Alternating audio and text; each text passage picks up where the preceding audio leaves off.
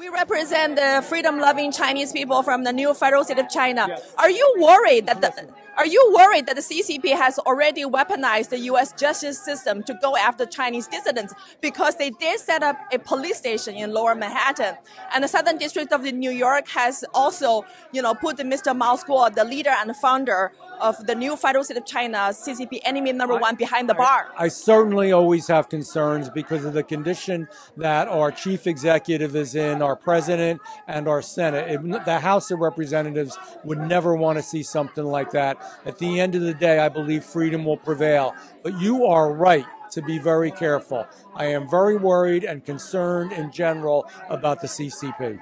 Absolutely. So we wanted the Jim Jordan's Select Committee on the Weaponization of the Federal Government Agencies and the House Judiciary Committee to start investigation into the CCP's weaponization of the DOJ and the federal government agencies, because that will bring the more broad support from both aisles. I support my chairman. I believe he will do so, and I've certainly spoken out about it. And I think we have to have real concerns about the CCP. The Chinese people are a great people, and what's being done to them and to America is awful. Thank you. Thank you so much. Thank you.